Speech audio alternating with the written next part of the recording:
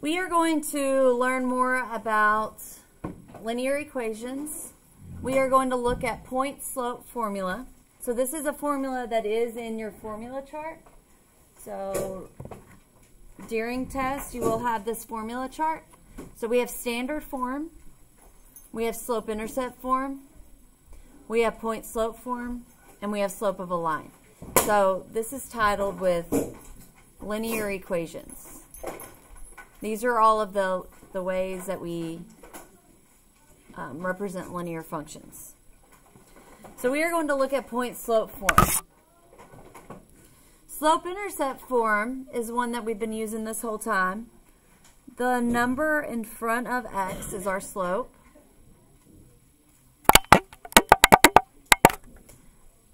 And then the b value, whatever sign that is, the sign goes with it, is our y-intercept. So this one is easy to graph because we would graph our y-intercept and then do rise over run for our slope. Point-slope form is used whenever you have a point.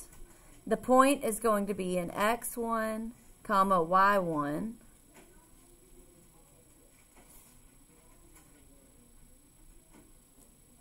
And the slope is the m.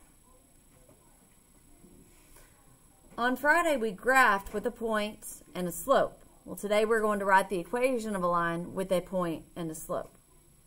So it's a formula where we just input values and then we'll simplify it.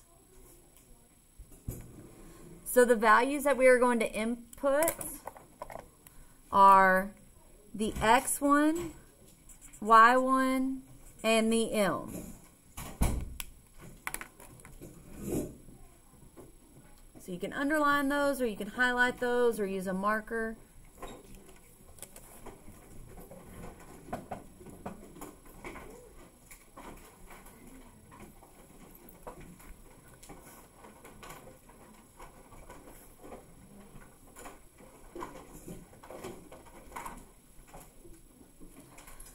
Notice that the minuses are part of the formula.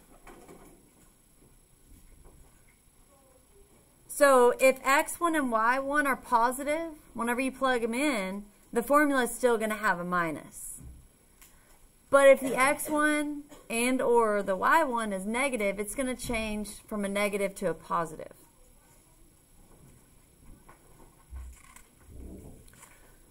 All right, we just have a couple of examples. We are going to write the equation on the line that has a slope of -2 and goes through point 1, 4. So let's write the formula down. Y minus y1 equals m, parentheses, x minus x1.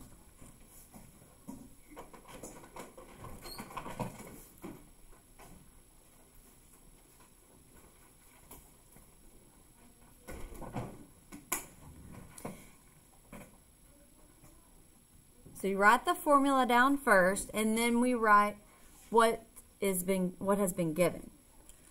So a slope of -2. That means that m equals -2.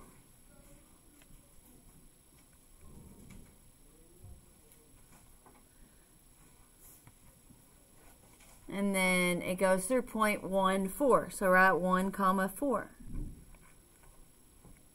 We're going to label x1 and y1. The first one is the x1 because it's a x, y. So that's the 1 is x1, the 4 is y1.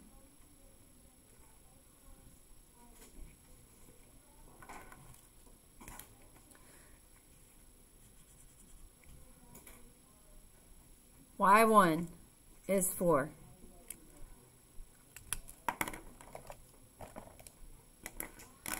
So it's going to be y minus 4 equals.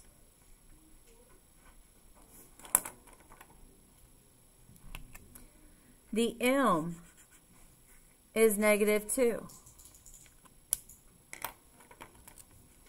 So we're going to put in a -2 for m.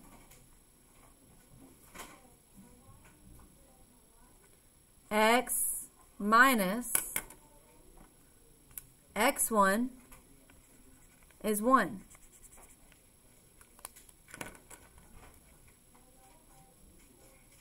So we're going to put in a 1 there. So we have 3 different numbers that we're substituting.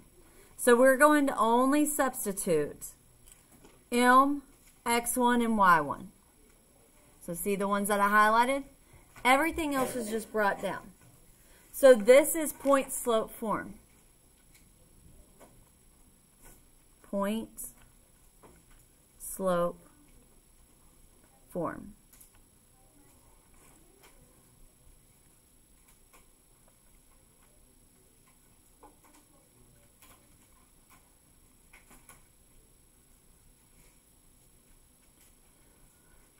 But I also want us to write it in slope-intercept form. So what we're going to have to do is like we did on Friday, the last lesson, where we're going to distribute and then move everything over so it says y equals mx plus b. So I'm just going to rewrite this and draw my line down my equal sign. What I want to do is solve for y, because that's going to get us to have y equals mx plus b.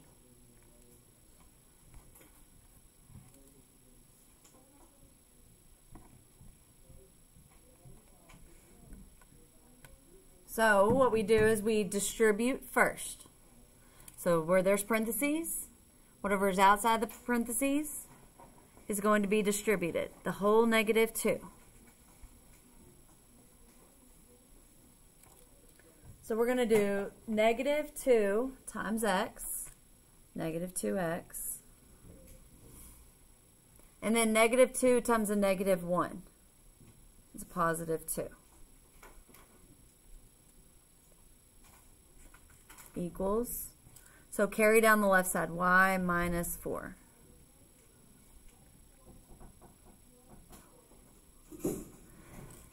And then we still need to get y by itself, so this -4 needs to go to the other side.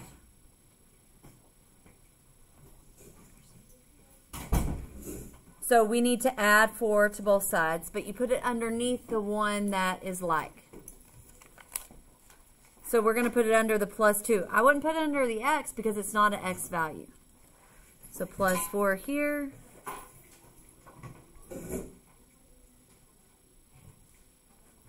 So it's y equals -2x plus 2 plus 4 is 6. So I kept everything the same, but I added the like terms, which was 2 and 4. So then y equals -2x plus 6 is my slope-intercept form.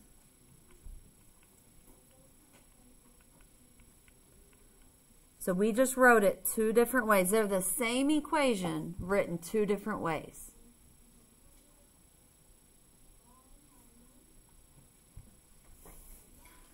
I'm going to put a box around this one too, because I actually have 2 answers. One in point slope form, the other one in slope intercept form.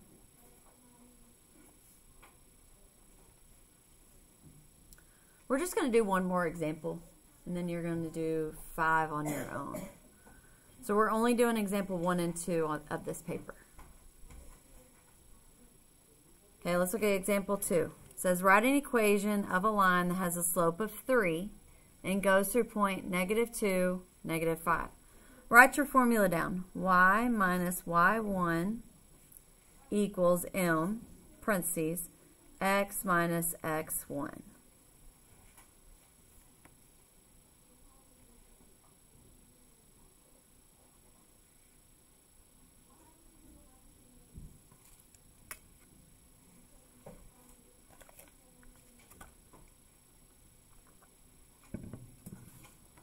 Slope of 3, that means m equals 3.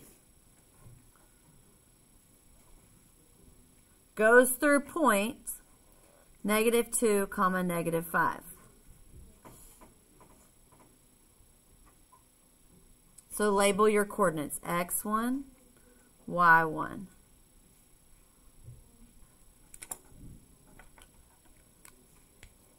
If highlighting and color coding helps you, do it. If it doesn't, don't do it.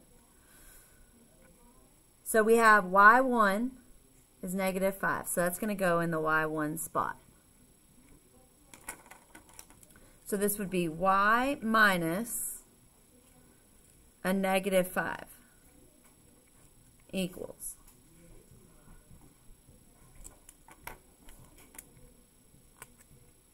m is 3. So in the m spot, we're going to put a 3.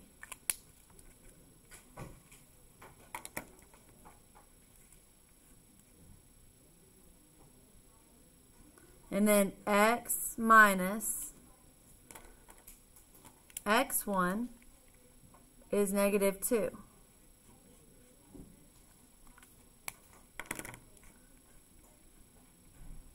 Close parentheses.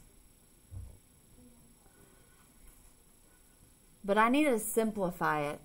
Anywhere that you see a double negative, you're going to simplify.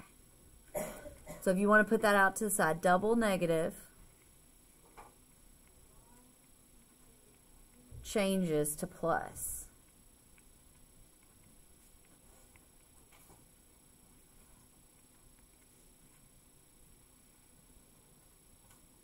Because you want this to be completely simplified.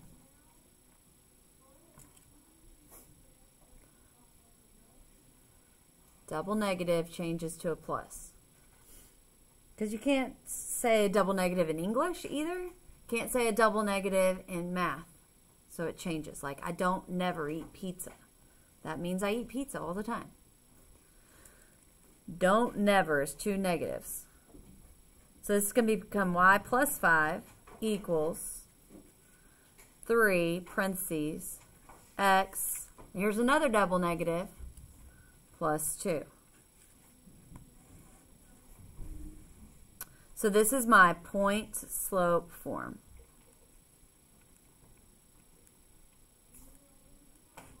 That is one of my answers.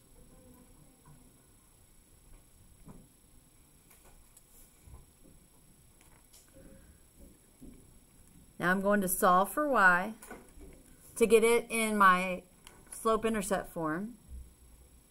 So I'm going to rewrite my point-slope form and then distribute and move over everything from the y.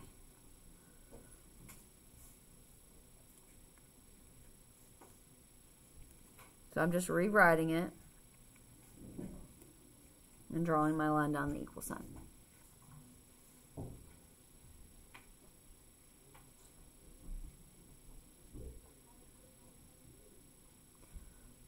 So you got to simplify first. So that means get rid of parentheses by distributing.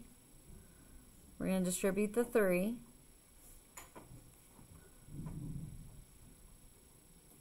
So it's going to be 3 times x is 3x. 3 times 2 is 6. I have y plus 5 equals.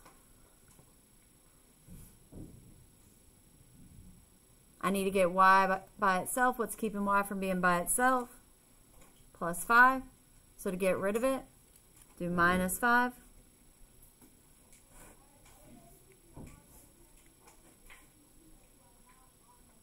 Y equals 3x. 6 minus 5 is 1.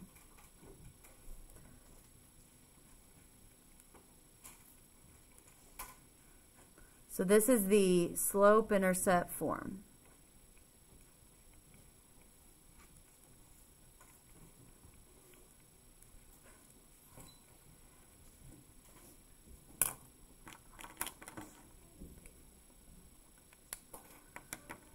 I want you to keep this out, and you're going to get on Canvas, and under this week's lesson plan in the assignment, it gives you a link for a Google form.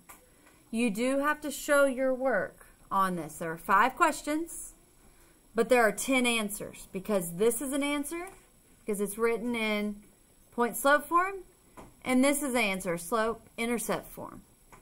You do have to show your work on paper and turn that in to get credit for it.